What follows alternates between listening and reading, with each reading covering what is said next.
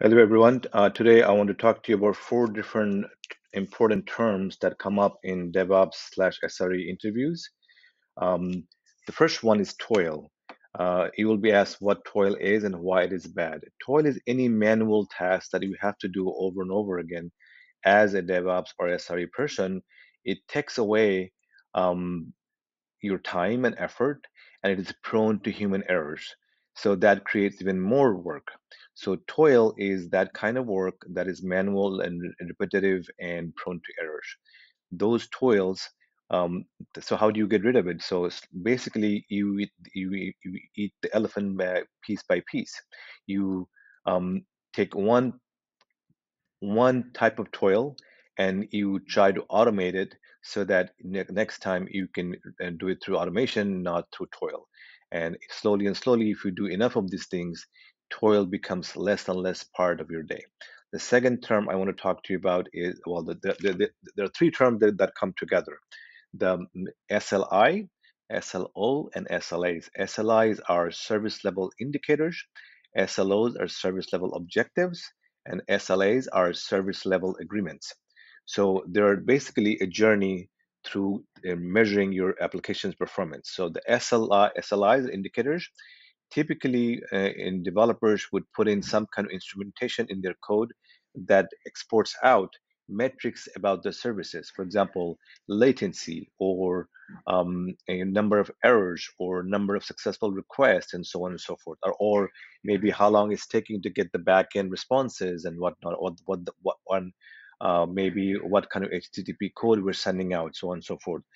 If you're capturing those things either through coding by your developers or through some kind of tooling like Datadog or Prometheus or something, those are service level indicators. Typically, in these days, they kind of come automatically with your code or some kind of tooling. Now, based on that, you decide which metrics are important to you as your measurement of the performance of your application. So you pick a few of those and you set objectives internally within the company. Those are called service level objectives, meaning we want to have, for example, we want to have latency time under 5 milliseconds 95% of the time. We want to have the error rate be less than 1% over the period of few hours and whatnot, right? So those are objectives that you set with the stakeholders within the company. The service level agreements are lower than that. So, for example, if the SLO is 4 nines, maybe your SLA is 3 nines.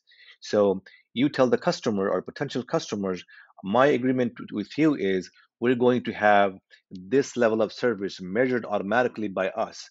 And we will give you dashboards or we will give you reports of how well we're performing. You can measure it yourself through API calls and whatnot, right? So that gives a potential customer a high level of confidence that your service is going to be good. It also gives your existing customers confidence that your service is going to be good going forward. Not only that, if your SLOs are much higher than the SLAs, you can put these things in written agreement in that your customers sign, so that it becomes part of your contract with the customer. And if you ever breach that SLA, then there are financial liabilities that you can offer up to the customers, which should never happen because your SLOs, your internal measurements, should already be much higher than the SLAs that you set with the customers. So these are the four terms I wanted to talk to you about today. These terms do come up in DevOps / SRE interviews. So I hope you found this video useful. If you did, please like and subscribe. That helps me with the YouTube algorithm. I will see you in the next video.